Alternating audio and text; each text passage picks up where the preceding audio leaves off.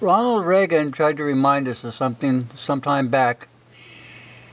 He states this: "I hope we once again have reminded the people that man is not free unless government is limited." There is a clear cause and effect here that is neat and as predictable as the law of physics. As government expands, liberty contracts. You people know that as well as I do. Now, what we're going to do is we're going to go to this. This is CBS News. I'll zoom in on the date so you got an idea of when this happened. It's August 24th, 2016.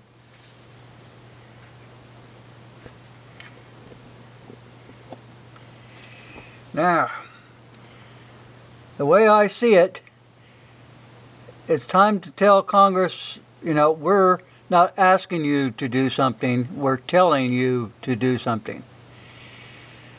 You've got to pay off everybody's home loan that up to $100,000.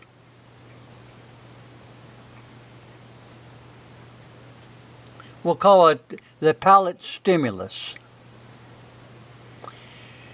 This is not all we want you to do. I mean, you covered up all that stuff at Sandy Hook. You paid off all their homes. We know this. We're not stupid. You can pay off everybody's home loan under $100,000. Period. No question marks. And to have all this done, since you did Sandy Hook before Christmas, you've got to have all this done before you go on your Christmas vacation this year of 2020. Now, that's not all. You've got to do away with the unconstitutional Patriot Act that you produced. You've got to take away the propaganda law out of the National Defense Authorization Act of 2012 and the one in 2016. You've got to get rid of them. That's not all. We've got more. We've got more to go here. Since the Constitution never gave you the authority to mess around with firearms in any way, you must take away all the firearm laws that you wrote. They are unconstitutional. They are outside the scope of powers delegated to Congress by the Constitution. They go. We're not stupid. You can do away with that stupid ex post facto law called domestic violence against women or some damn thing like that. You can't pass a law after the fact that automatically makes everybody a felon all the way back to Adam and Eve. That's not the law. That's not how it's written.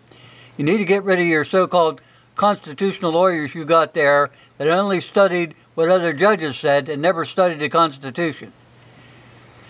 Let's see, what else can we do? That's a pretty good start, don't you think? We're not asking you to do this. We are telling you to do this.